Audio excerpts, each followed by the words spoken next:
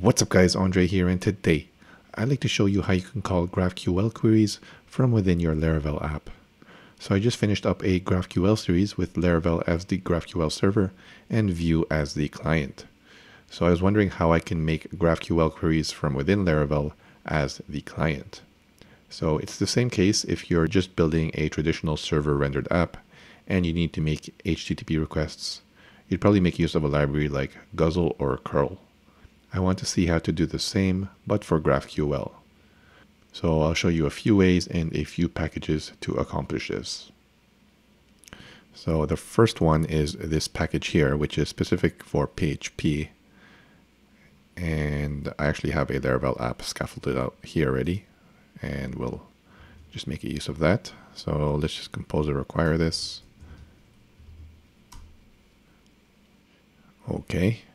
And let's see how to use this. So it says within OAuth 2 provider, we'll do it without OAuth 2. Okay, so it looks like it's instantiating it here, passing in the GraphQL endpoint here, and then here's the GraphQL query here, and some variables, and there's the response. So yeah, all these libraries just use Guzzle under the hood, because if you look at GraphQL queries, they're just HTTP requests, and Guzzle is the most popular one for PHP. So let's go ahead and do this. I'm just going to work in the routes file. So I'll just work in here and paste everything in here. So let's paste that in. And I am going to make use of this endpoint that we did in the GraphQL series. If you don't know, if you haven't seen that, I made an app, a book recommendation app, and this is the endpoint for that. So let's grab this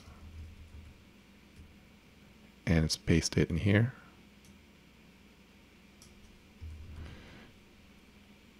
And here is where our query goes.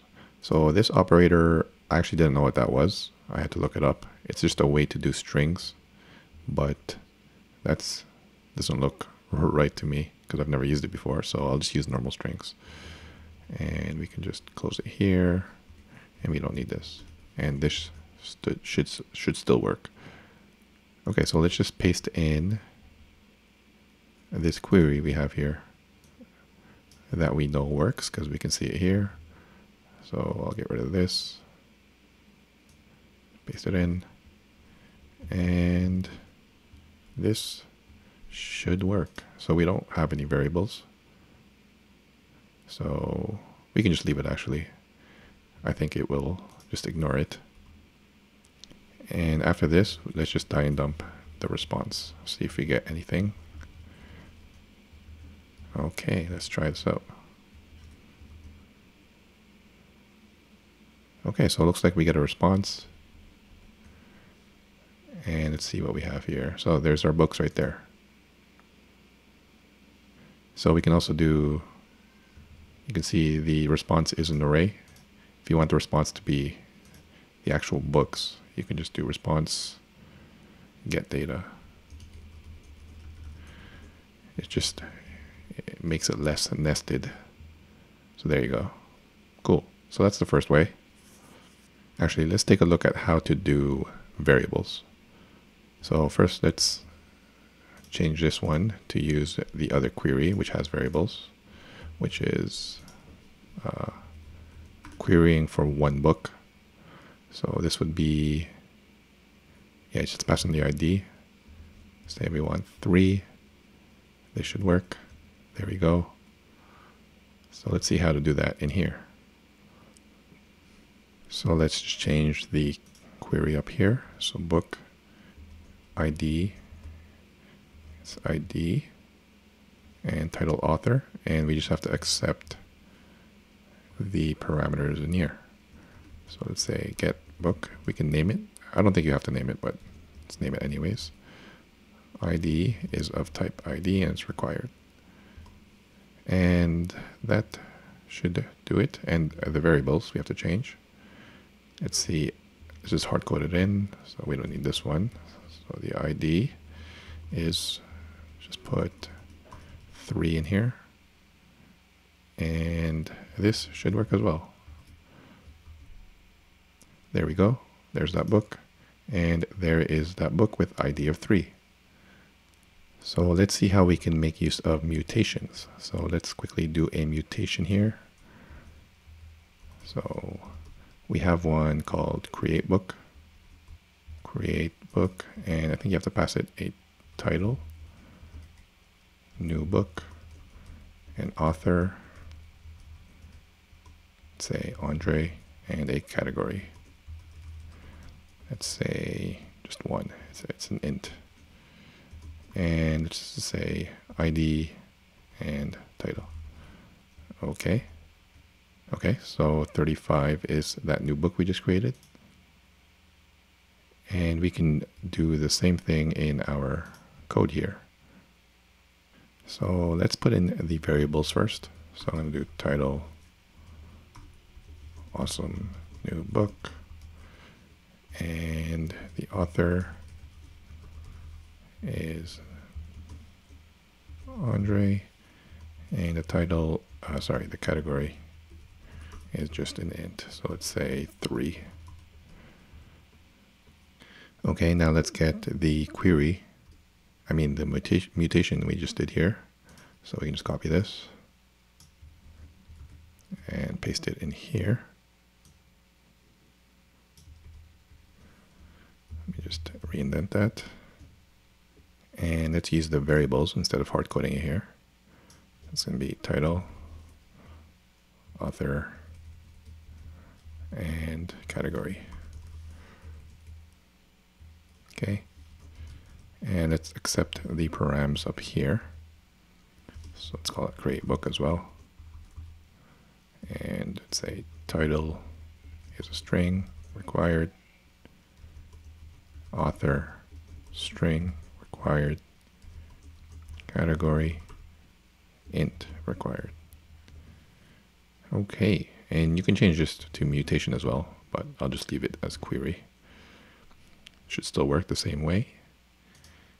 And if I did this correctly, this should make a new book from within our code. And that didn't seem to work. I think I have an extra closing brace here. So yeah, this one is not closing anything. So let me just delete this one. And let's try that again. So there we go. Create a new one called awesome new book. And that's how you do mutations. Cool. Okay, so let's take a look at how to use just Guzzle. So like I said earlier, GraphQL queries are just basic HTTP requests, and you're just passing in JSON. So let me show you what I mean. So if I go to my REST client, which is Insomnia, here I have the endpoint for the GraphQL. And like I said, if you just pass it some JSON, you can actually do a GraphQL query here as well, but we'll just take a look at how to do it with JSON. So if you just pass it a query and then the GraphQL query in here. So for example, we'll do query, we'll just do it on one line, books, and we want the title and the author. This should work. I think this has to be a string as well. Let's see. Okay, so let's try this. And there we go. So this is the response that we get when we're using GraphQL. So it's the same thing. We just have to make an HTTP request and pass in some JSON with the key as query and then the GraphQL query in here. So with that knowledge, we can actually just use Guzzle and just pass in some JSON using Guzzle's functions. So let's do that. So I'm going to make a new route here. Oops, route call, okay.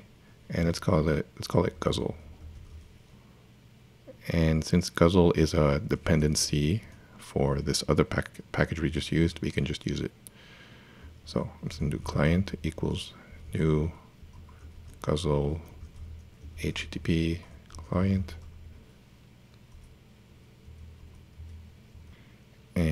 And let me paste in some code here. And this is what makes the response. Actually, I have to add the client.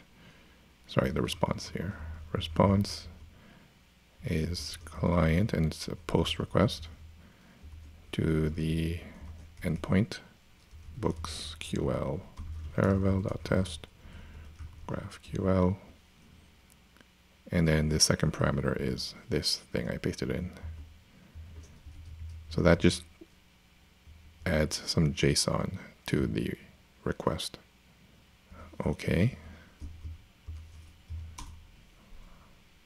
What is this complaining about? Okay. Okay. So let's see. Let's just die and dump the response. Actually, we have to die and dump the response. We have to get the body, and we have to get the contents, just so we can see what's coming back. Okay. Let's see if I did this correctly. And let's hit the Guzzle endpoint.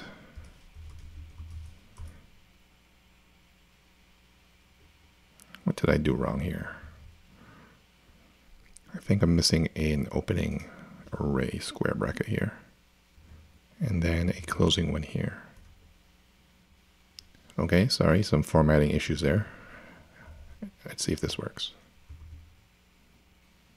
Okay, so there you go. There's the response for our GraphQL query. Let's just JSON decode this so we can get it as an array.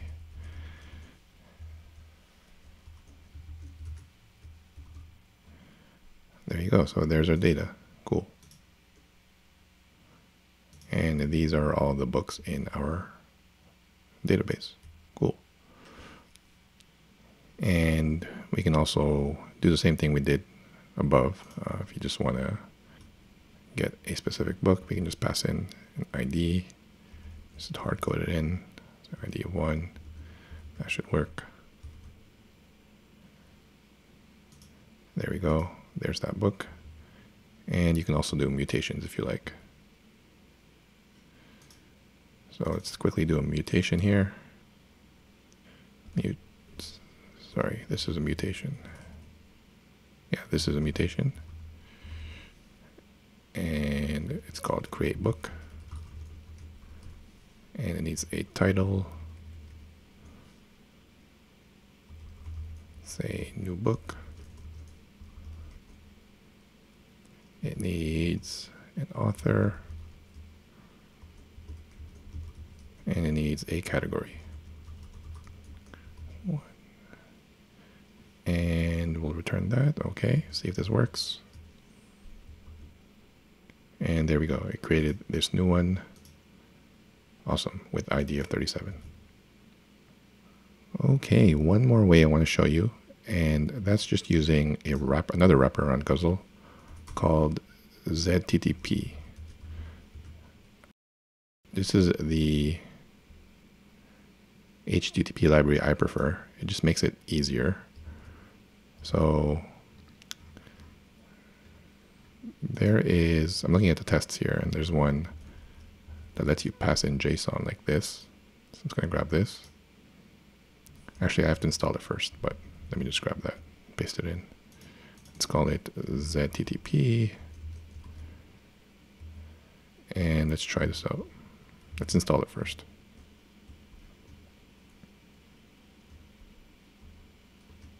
And you actually have to do / like this, okay?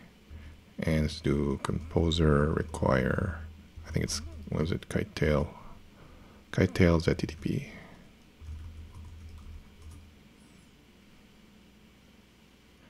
Sorry, that should be a /. Okay, so that's done. Let's take a look here. So let's put in the URL here. And we just need one key, and that's going to be query. and then the value is the GraphQL query. So let's quickly do what we did before. Query, say books, say title and author, close that out, and that should work. Let's just die and dump response JSON, and let's see if this works. So let's do ZTTP, and there we go. There's our data. There's all our books, and we can do exactly the same thing we did in here. We can pass in parameters, and we can also do mutations, which I won't show you because it's exactly the same as we did here. So there you have it, guys. We've managed to query our GraphQL server from within a Laravel app. We've taken a look at 3 ways to do so you can pick which way you enjoy the most. Please like, comment, and subscribe if you haven't already done so. Thanks for watching, guys. See you in the next one. Okay, thanks. Bye.